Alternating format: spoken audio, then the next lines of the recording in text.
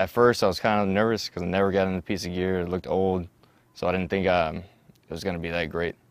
But hopping into it, you know, I just made a couple passes, and a little bumpy, a little rough, and after that, you know, like I said before, it's a lot easier to manipulate it and to have full function of the tractor.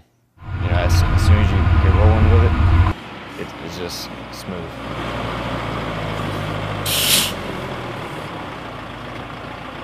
A lot plays into it. You have to look at the soil. You have to look at the surroundings, like, is it a very wooded area?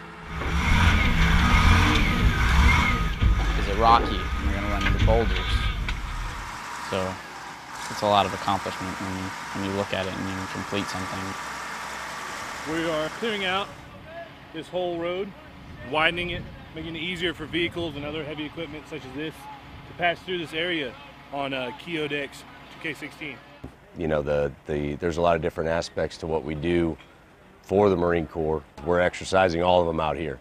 So we're doing MHE, we're moving EOD around, and we're also going out there and constructing ranges for them and building ammo supply points for them, and then doing the range improvement. So we're really kind of covering the full spectrum of what we do all on this one exercise. So since they're actually constructing things that are going to be here when we come back next year and the year after. So all the Marines are really excited to be out here doing this work out here with EOD.